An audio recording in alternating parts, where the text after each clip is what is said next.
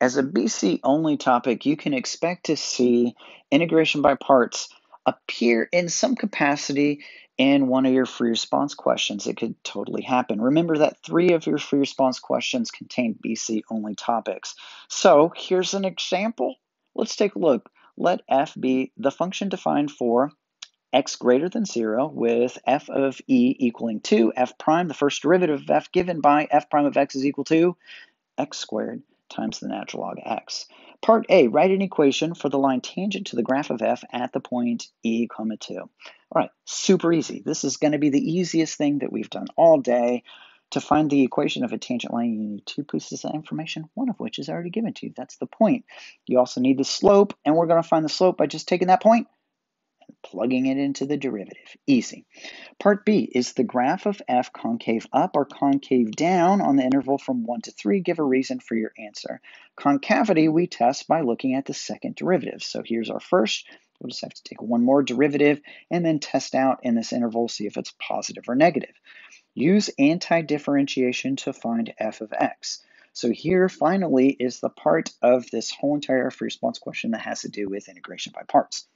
Why is that? Well, we need to take the antiderivative of this, and we have the antiderivative of a product, and that product is polynomial function multiplied times transcendental, which is a really good candidate for integration by parts. Now, one more thing. When it says to find f of x, we know that when we find the antiderivative, we would have a plus c. We can resolve the c, we can find the c because they gave us our initial condition, and you want to make sure that you do that. All right, let's get started here. On the first and easiest part of all this, we want to find a tangent line. We need 2 things, a point, which is given to us as e, 2, and we need a slope, which is going to be given to us by plugging our point into the derivative.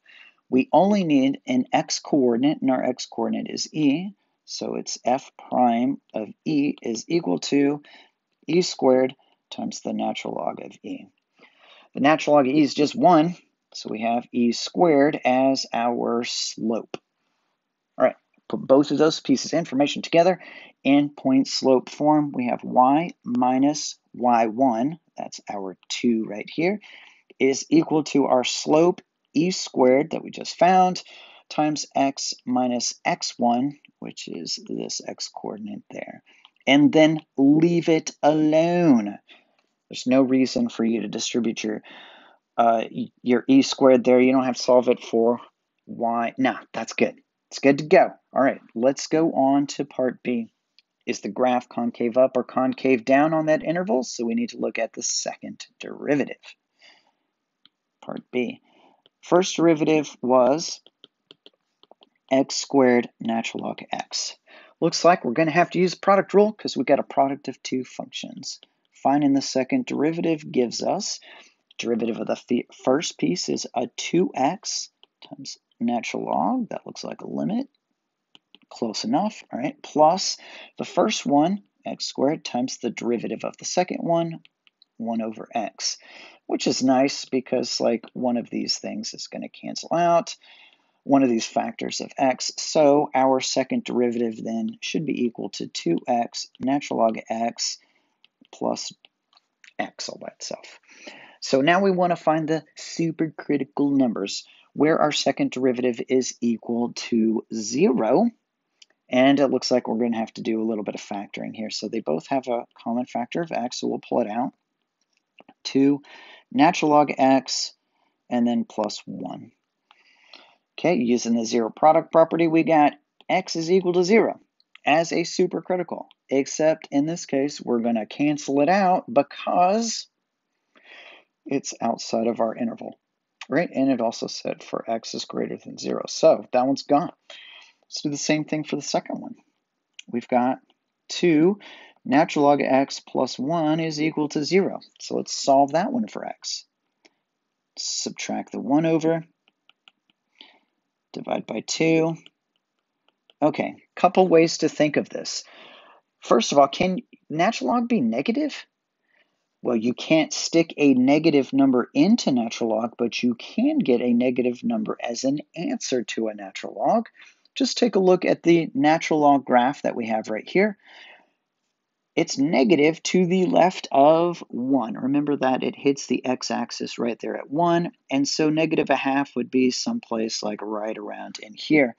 And so you can see that it's a number that is less than 1. The x value is going to be less than 1 someplace, which again is outside of our interval, so we would exclude it. All right. Another thing that you could do is you can exponentiate this thing, and you have x is equal to e to the negative 1/2 power, or if you prefer, x is equal to 1 over the square root of e. All right. Now, of course, you have no access to a calculator, and you may not recognize that number as being something that's smaller than 1, which is why looking at it graphically was probably the superior way to think about this. So this is also outside of our interval, meaning we don't have any critical, supercritical numbers inside of this interval. What does that mean? It means that it only has one type of concavity. There's no point of inflection. There's no change in concavity. It's either going to be concave up or concave down, depending on whether this thing is positive or negative. How do I tell? I just do a test value. Let's pick the number 2, x is equal to 2, to plug it into our second derivative to see if it's positive or negative. F double prime of 2 is equal to, we have 2 times 2 times the natural log of 2, lots of 2's, plus another 2. Whew. Again, we only care is this positive or negative. Let's simplify it a little bit more if it's not obvious yet. We got 4 times the natural log of 2 plus another 2. So here's the part that we got to think about a little bit, the natural log of 2. So back here on the graph, clean this up just a little bit. Remember that this is the number 1, and anything x value greater than 1 is going to be positive when we take the natural log of it. Ours is the natural log of 2, which is also a positive number, so all of this is greater than 0. If it's greater than 0, then that means it is concave up. It's a cup. Oh, let's write that, cup. Yeah, there you go.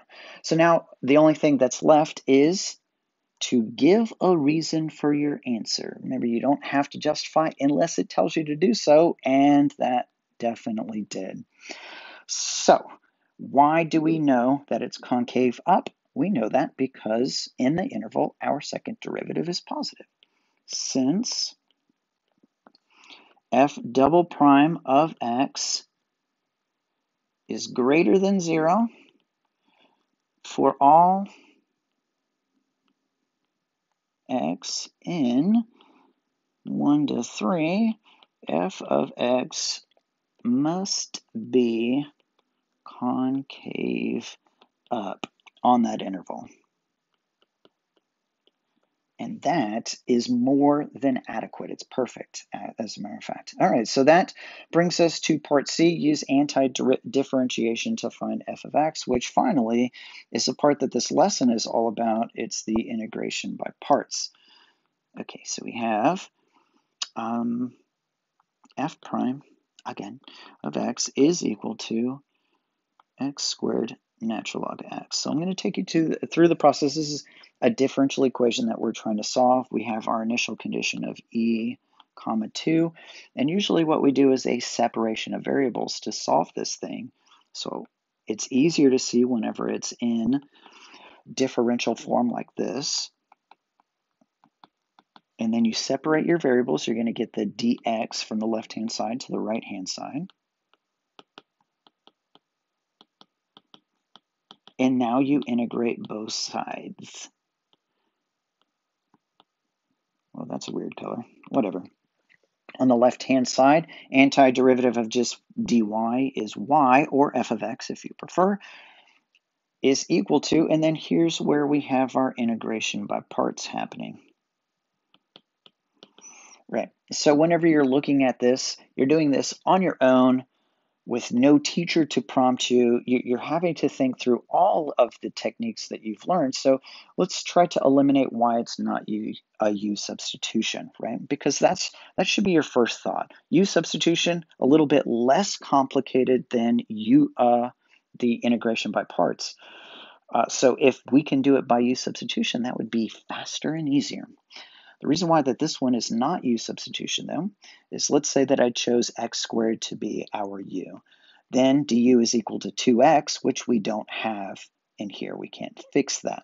If u is equal to natural log of x, then du is equal to 1 over x. In other words, an x in the denominator, which also we do not have, right? So we don't have the pieces. But we do have an algebraic function multiplied times a transcendental function. And according to Lippitt, this is a pretty good candidate then for integration by parts. So speaking of Lippitt, we have x squared, which is our power function. We have natural log of x, which is our logarithmic function, meaning that the natural log of x should be equal to our u. U is equal to the natural log of x. Du should be equal to 1 over x dx. The other parts, the polynomial parts, dv is equal to x squared dx. Take its antiderivative. Remember, you got to add 1 to the exponent, so x to the third over 3. All right, now we're ready to assemble stuff, and maybe I just switch this back to f of x because it did ask me to find f of x. F of x is equal to uv. I'm going to write that as a 1/3 x cubed times the natural log of x, very good, minus the definite integral. I said definite integral. It's actually the indefinite integral of v du. So I have x cubed over 3 that we're going to multiply times 1 over x dx. This one, very conveniently, a factor of x is going to cancel out for us. Okay, and let's just rewrite stuff to make it look pretty. And hopefully you don't run out of paper. Whoops, no, that's not right. Now it is minus, and then we have x cubed over 3. X squared over 3, come on. And if you wanted to, you can bring that third, that 1/3 that's here, you can bring that out if you wanted to. So there's no funny business here. This is just a straight application of the power rule to find the antiderivative of that second one. Remember, that's the goal of integration by parts, is to exchange your complicated integrand for something that is super simple, which we did. Mission accomplished. Okay, so taking the antiderivative, add 1 to the exponent, that's x cubed over 3, which makes it over 9. And then don't forget your plus c. On these kind of questions where you're solving a differential equation, if you forget a plus c, then you're done. You don't qualify for any of the points that come after it. Luckily, there's only probably this one and using the initial condition to find your final answer. So maybe there's only like 1 or 2 points left, but still, come on, we can get these points. Put your plus c, and now let's use our initial condition of e comma 2 right here. Plug in our e. F of e should be equal to 1/3 e cubed natural log of e minus e cubed over 9 plus c. All of this is supposed to be equal to a 2. Is that correct? Right? Yes? Okay, yeah. All right, so now let's go ahead and simplify here. The natural log of e is just 1, so ignore it. And we essentially have 1/3 e cubed minus 1/9 e cubed. Well, that looks like it's on the bottom, but it's not. Plus c is equal to 2, so I have to combine these. I need a common denominator of a 9, so that's going to make this a 3/9. Subtract them, I'm going to get 2/9 e cubed plus c is equal to c. Brilliant. It's equal to 2. And then subtract that guy over to get c is equal to 2 minus 2/9 e cubed, which, you probably could have guessed. It's fairly obvious. So finally, write your answer as f of x is equal to 1/3 e to the x natural log of x minus 1/9 x cubed. Whoa, this is not correct. what is this? This should have been an x cubed. I only had an e to the third because I plugged in e for my x coordinate. Well, that would have been a mistake that I could not recover from. And then add in your c, which is our 2 minus 2/9 e cubed. And we're done. All right, so that brings us to the conclusion of our lesson here on integration by parts, anti-differentiation technique, where we are exchanging the integral of u dv for something simpler. It's uv minus the integral of v du, and hopefully this second integral is simpler than the one that we started with. And the way that we choose what part is what is using this acronym LIPIT. The closer that we are to the L, we want to use the U, logarithmic, inverse trigonometric, and etc.